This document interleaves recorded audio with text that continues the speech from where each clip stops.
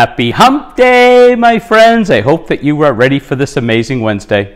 And today's quote is, "Depression begins with disappointment.